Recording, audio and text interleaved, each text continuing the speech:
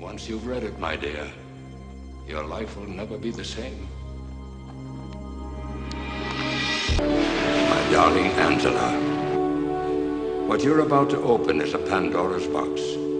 I pray I've made the right decision in giving it to you. In my quest to find something to help you destroy Richard Channing, I discovered that his father, Douglas Channing, had left a safe deposit box in a Swiss bank. The bribe worked, and the box was mine. Inside were several documents and a confession.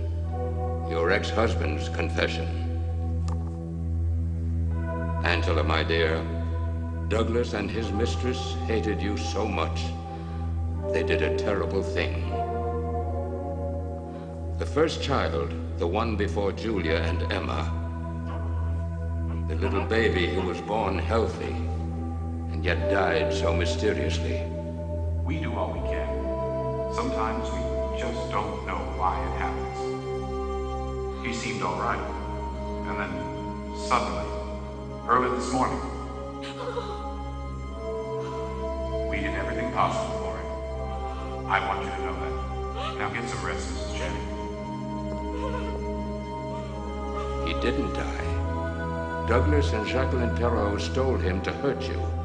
They faked a death certificate and sent him off to be raised in Europe. The boy grew up, fed on hate. Richard Channing is your son. The proof is in the enclosed envelope.